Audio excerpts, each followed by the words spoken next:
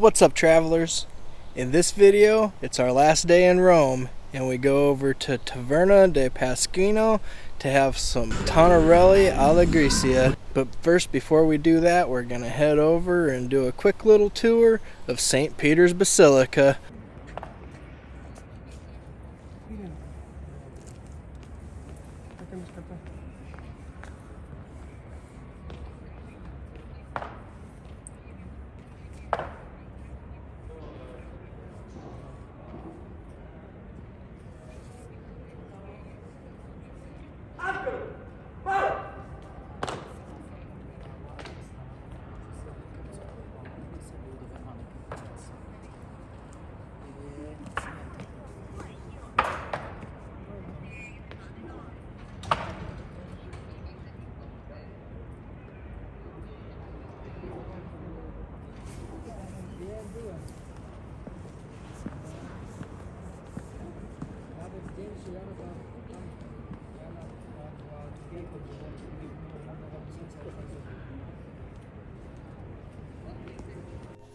Immediately when you walk into St. Peter's Basilica, to the right you will find Michelangelo's statue of Pieta, which depicts the Virgin Mary cradling the lifeless body of Jesus after he has been taken down off of the cross. On May 21st, 1972, a man called Laszlo Toth climbed over an altar rail in St. Peter's Basilica and attacked the statue with a geologist's hammer while screaming, "I am Jesus Christ, risen from the dead!"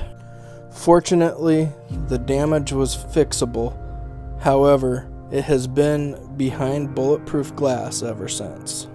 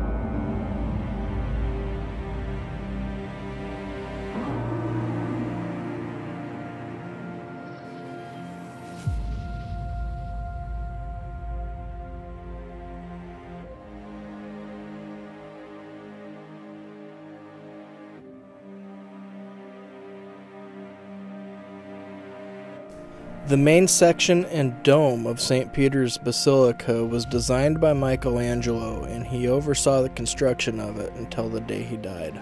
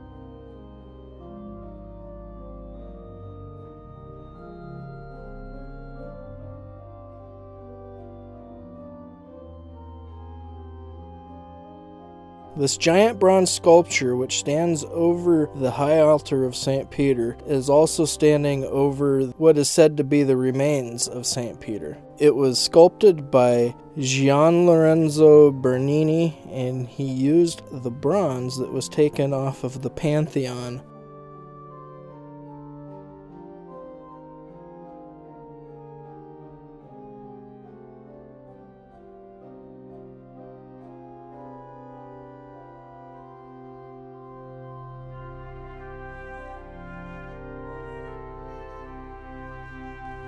This is likely the most holiest place in the Christian religion.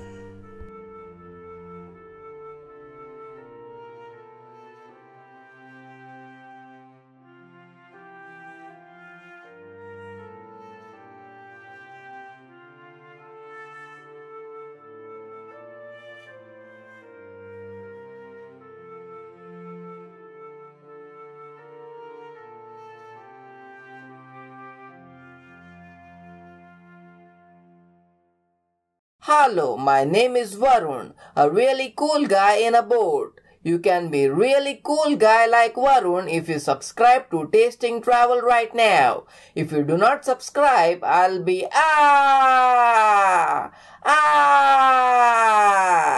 You're welcome.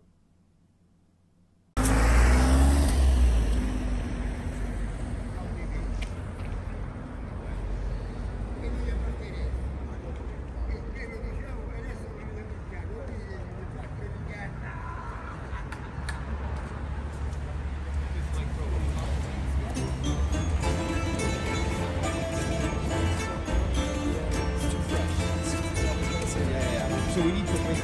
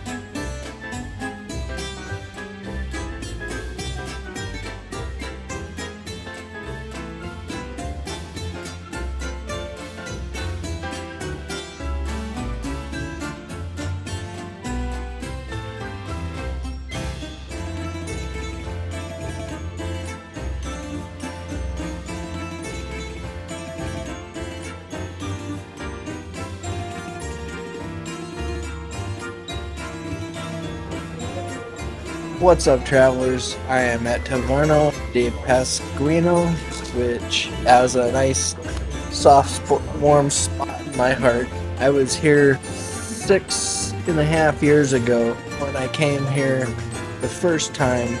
They had people actually sitting at the table next to me making pasta by hand. I mean, they still make their pasta by hand, but not at the table next to you, and I think that has something to do with that damn virus that's running around. I'm so sick of that damn virus. So I just ordered some homemade spaghetti, they call it Tonnarelli Alla Gricia, and oh man, it's gonna be some fantastic food. Can't wait for it to get here.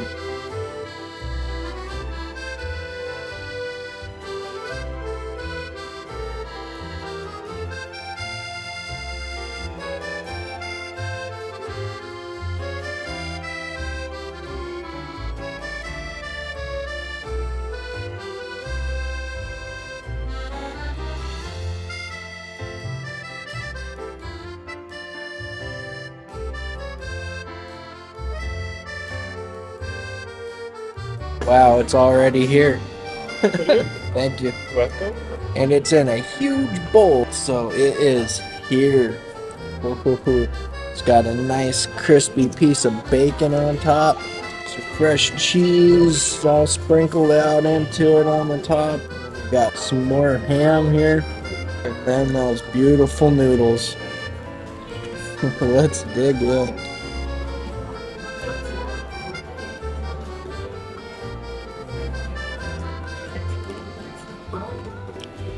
That is so good. It's definitely not a pecorino cheese. I think it's some sort of a Parmesan, but oh man. With the smokiness of that bacon, it is unbelievable. It is next level. The noodles are perfectly cooked al dente. This is a special dish. I can't remember what I had the last time. It was absolutely fantastic. That crispy bacon I just ate, that was a party.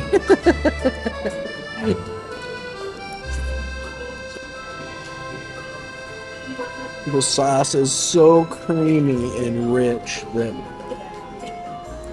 any bigger of a portion, I don't think I could get through it.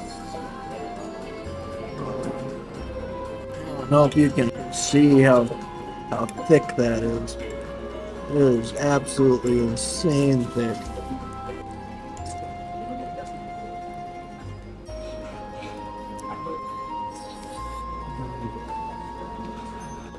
Just the perfect amount of saltiness. I don't know if they could do anything better, honestly.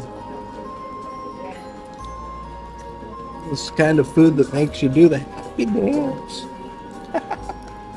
I'm not sure what they have for dessert, but we will be getting some. Now, if this video has been entertaining to you, if you've enjoyed it, please give it a thumbs up. Then go ahead and hit that subscribe button. I hear it gives you 10 years of good luck. Check out this new hat and this new shirt. Pretty awesome, man. This is the new merch. There's also some Will Travel for Coffee merch that I've also got up for grabs. If you haven't noticed yet, underneath the video is a little shelf that has merchandise there. If you're interested in helping me out, grab a hat, shirts, stickers, coffee cups, go ahead and go check it out. I would be really grateful. So this has my logo on it, but it doesn't have any branding other than that, so it doesn't have the name of the channel or anything like that on it. It's just this cool logo. If you're interested, I would really appreciate it if you were to go and pick one up, or 10.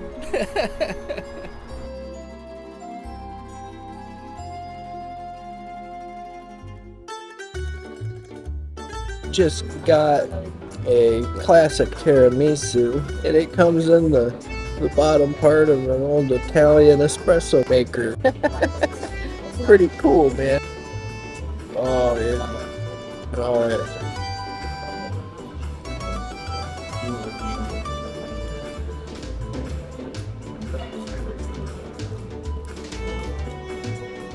Man. You haven't lived until you've had tiramisu in Italy. This place is rates right up there.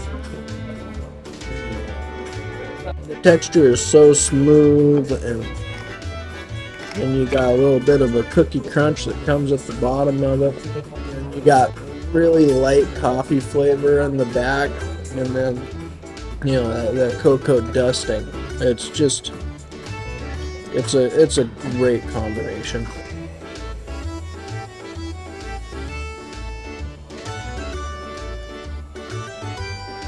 When that coffee dust hits the back of your taste buds, it's just like boom, and then the chocolate just mellows it out. It's great. Here's some of that cookie here. The national dessert of Italy, as always. Eat great food.